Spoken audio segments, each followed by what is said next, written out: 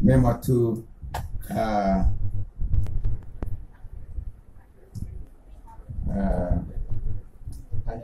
spring, right?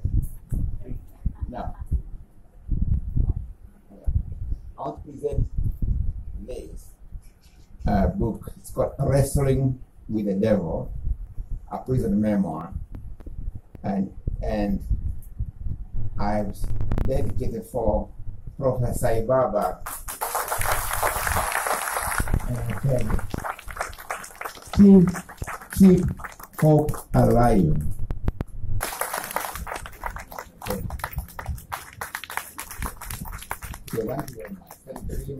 And send my solidarity.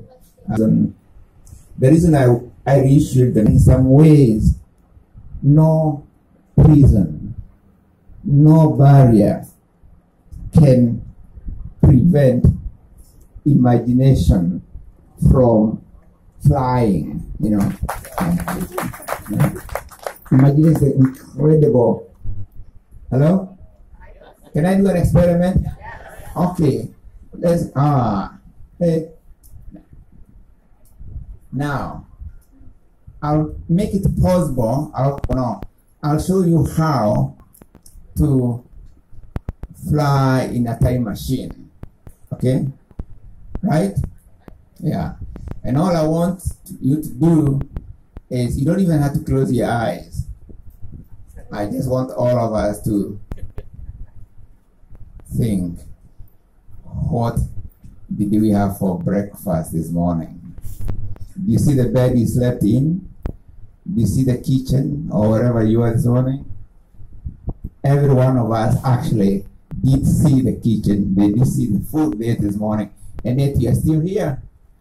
So all of us were able to travel back in time while also being here.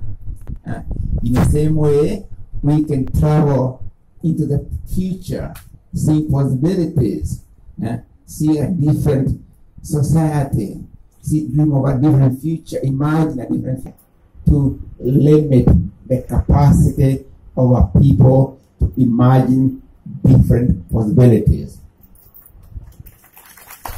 With present system, we have the best of all possible worlds, right? Yeah.